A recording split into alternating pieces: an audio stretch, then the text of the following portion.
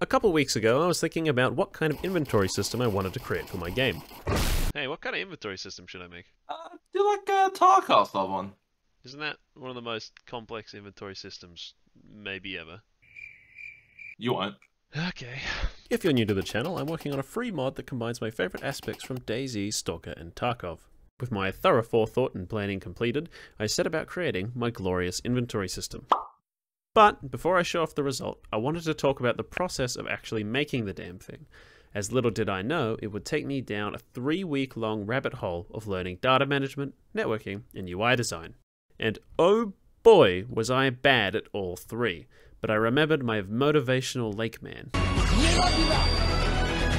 If my boy can be out there harvesting clams in minus 10-degree weather, then I can puzzle this thing out. So I put my head down and started getting to work. I really struggled with this problem, and I'd been putting off working on it because I knew it was going to be hard, as I'd already tried once before. For my first iteration, I had quickly thrown together what I could think of off the top of my head. No planning, no idea how to make UI, terrible performance, and no maintainability. Just a disaster. So I scrapped it.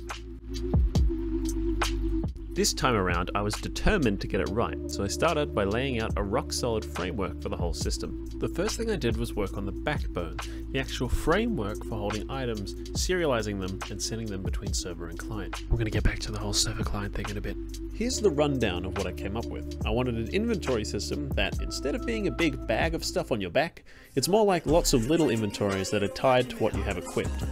So your armor, your backpack, your vest, your pants, they'll all be separate inventories. So a vest might have two 2x2 slots and a couple 1x1 slots. My inspiration for this system is of course Tarkov, but also this holy grail of an old DayZ fan concept I found.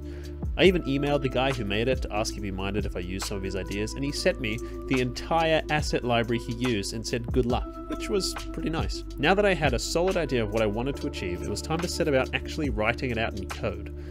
So, you have the inventory class, which isn't much more than a data container. It has a couple useful methods, but they're not really important. So for example, a storage item such as a backpack would have one inventory class assigned to it. Then that inventory has a list of container classes. These container classes represent the individual slots an inventory can have. Then each container holds a list of item classes which can be moved around and rotated within the inventory. The real sneaky part of this whole system was how items were managed. You see, most of the data about an item doesn't actually change during gameplay. For instance, its size and the icon it uses, the name, the description, etc. So how can we use that to our advantage? Well, the way to do that is by using something called a game resource. If you've used Unity before, this is pretty much the sandbox equivalent of a serializable object. If that meant nothing to you, think of it like this. We store all the data about an item that won't change, also called immutable data, in a file. This file is automatically networked from server to client. So the only data the item class actually needs to have in it is something that points to the appropriate item game resource and its position in the inventory. Now, that probably put a bunch of you to sleep, so here's the TLDR. Inventory hold containers. Containers hold items. Items hold little data, but very smart data. I was initially very wary of Sandbox's UI system as it uses a sort of hybrid of C# and web development. HTML and CSS for my UI system. I don't know what on earth would inspire you to use this, but oh.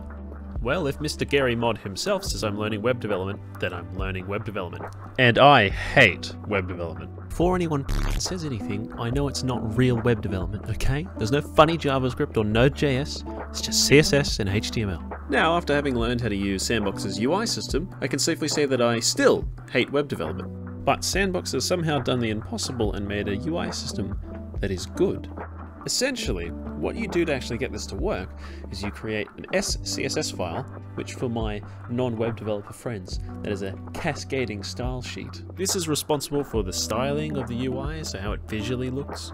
And you can optionally use a HTML file as a template for creating your custom panels. Once you've got this ready, you can just slap a little use template attribute on top of your UI panel, and then the HTML can do all the bindings for the C# components for you. It's basically magic. Once I'd figured that out with only some Literally, what the f- minor complications, it was time to move on to the actually difficult bit, syncing this bad boy with the server. By the way, if you want to support the project, leave a like, maybe subscribe. If you're feeling generous, I've got a Patreon, patreon.com/fortunedev. I currently have 3 patrons, which is more than I expected, to be honest. Although I think one of them is my mum, which, love you, mum. You'll get some nice perks on the Discord and access to the Crack Shack, which, so that's going okay. But yeah, I'm pretty active on it if you want to talk to me. There's not many people there at the moment. Yeah, if you want to ask me questions or make suggestions, that's the place. My project's free and always will be. I want to work on it full time, and the way I'm going to do that is getting funded by you guys. So, yeah. Now, back to the video. Networking. The magic of multiplayer. Move forward to any cell.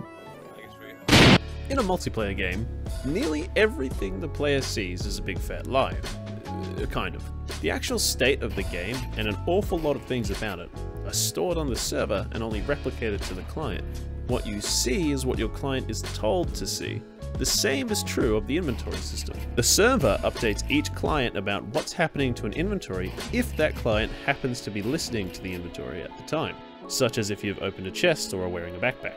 Anytime you take an action, such as moving an item or dropping an item, that action is then validated client-side before being sent off to the server. If they both work out, great, big thumbs up from the server. However, if the client says it can do something but the server says you can't, then we've got a problem. Either the client is lying, big no-no, or we goofed and their inventory is somehow scuffed. So the server can then say very politely to the client, hey, please fix this, X.